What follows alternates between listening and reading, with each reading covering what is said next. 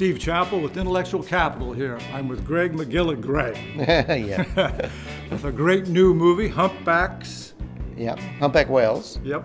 And you are basically the dean, I would almost say the king of IMAX, certainly of nature films, the famous one, Dolphins, Everest.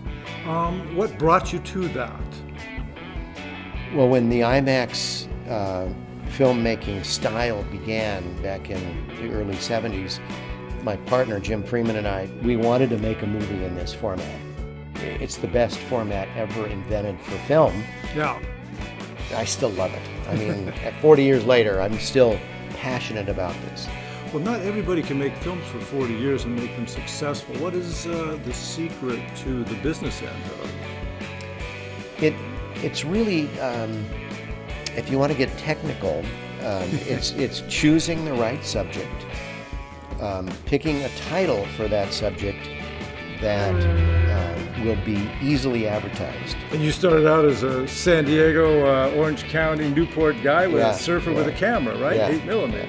Yeah, it was great. Many times I would come down here to San Diego to shoot pictures. I built my career out of shooting, I think it was 5 surfing movies, which I adored filming. But then I reached a point really where I thought I'd done nearly everything that I was intrigued with trying to do in surfing. And so Jim and I decided that we'd start to do Hollywood films and then IMAX films, and that's brought me to today. Awesome. This is the appropriate word, I think. Okay. Thanks. Well, thanks. We're getting kicked out. Yeah, we are. Probably a feeling that used to happen more on beaches. Yeah.